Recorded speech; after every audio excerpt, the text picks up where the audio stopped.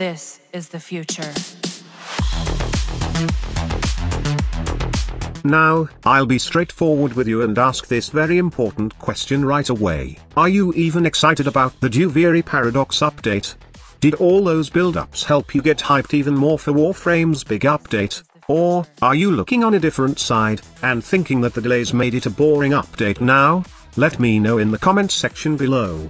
Why did you ask this, squad leader? Are you not excited or interested in Duviri Paradox anymore? Well, all the things you hear in this video are just based on my personal opinion, and that is why I would like to hear your opinion too. Regarding the matter, I am thrilled to see that Digital Extremes are still supporting the game, and new updates are coming this year and beyond. But based on what I'm hearing from the Warframe community, the Grind Shack community, my friends, and some random chat from the comment section and also in the game, most of them don't find the update interesting no matter Digital Extremes do or tease. Even with the recent leaks, that spice up things a little bit, the player base seems to just show no interest in the upcoming content. So, let me ask you this, are you not excited about Duviri Paradox? Truly, this is the first time that I'm baffled by the fact that an update is not well received by the audience. So what is going on? Is it the delay in the update that is causing this? Or is it something else? Lately, we have received some information on leaks about other upcoming features that the Duviri Paradox update will have. Aside from the Drifter open world, we will get in-canon adapters that allow us to evolve weapons with predetermined stats, or even mechanics that somehow proc buffs for a certain weapon. In addition to that, there was also a leak about Drifter holding an intrinsic system wherein we can upgrade the riding, combat, endurance, and even the luck of our Drifter in the new open world. But still, this wasn't enough to pique the interest of the Warframe player base. So what is the problem? Well, there's no problem at all. The answer is that the players just don't like it. I know many of you are looking forward to playing a new experience in Warframe, and Digital Extremes prepared you for that starting at the new war, continuing on the Veilbreaker update, and now, finally, we will get an open world wherein we just don't play Warframes, but also space teenagers. It's not even about Warframes, but all about a grown space kid roaming around an open area, which is, I think, one of the main reasons why players don't even like the update.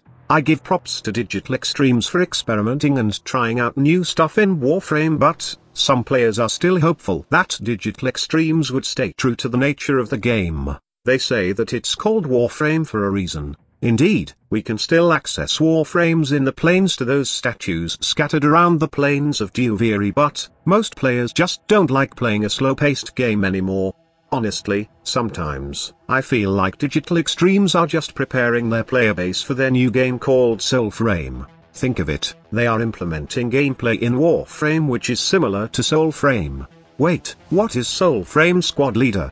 I am new to Warframe and knows nothing about it. Well, it's the complete opposite of Warframe, where Warframe is a fast-paced shooter set in a sci-fi universe. Soulframe is a fantasy MMO with an emphasis on melee combat. Soulframe is also going to have a large, open-world hub serving as its overworld, with the developer adding that the team wants this game to have a much greater focus on exploration, whereas Warframe is about killing hordes and looting stuff.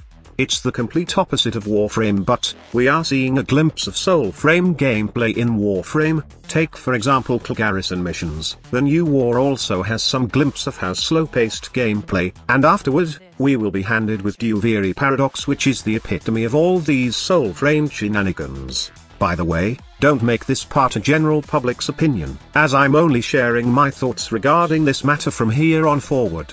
Honestly, implementing some slow-paced gameplay into Warframe, and not involving any Warframe is only a minigame for Warframe, and Digital Extremes must not think that they can incorporate more of this into the game. It's a big failure, to be honest, as just look at Gull's Garrison mission. Although it can give you some decent rewards, but man, it gets boring after a couple of runs. If somehow, Digital Extremes are trying to incorporate Soulframe gameplay into Warframe, so that we can familiarize how their next game would play, then they must stop it right now and focus on making Warframe the ninja, space-killing power fantasy game that we have known for years.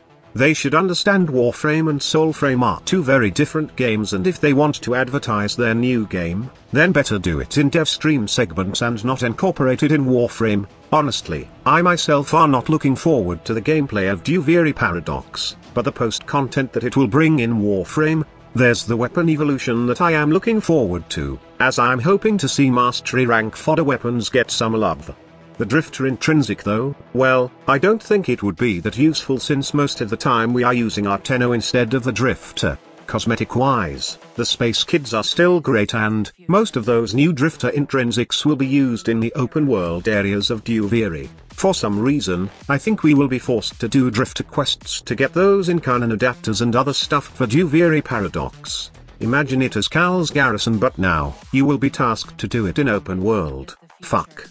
The horse gameplay, the Drifter gameplay, the new open world that only involves Drifter and a little bit of Warframe, I guess. Well, it makes sense now why many players don't like it, because it's not the Warframe brand that we enjoyed for years. It's a different game inside Warframe, and I don't know if you feel the same way, but it would probably last for months until we get all the needed stuff. Then starts to be another content island. And boss fights? What are the boss fights in Duviri Paradox? Are we going to take down that big Orokin worm, Dominus Thrax, or just play around with those Dax soldiers? I hope that Digital Extremes surprised us with something unexpected for Duviri Paradox, and somehow, I am wishing that they have delayed Duviri Paradox so they can balance the Warframe gameplay and Drifter to make it work, and not just go with the initial plan of doing a Drifter-only open world. While it's new and refreshing, we have experienced how it will play out in Warframe, and I don't know if many will be pleased with by this gimmick. Now, I would really want to know your take on this, so let's discuss it in the comment section below. Thank you so much for watching. Squad Leader signing off.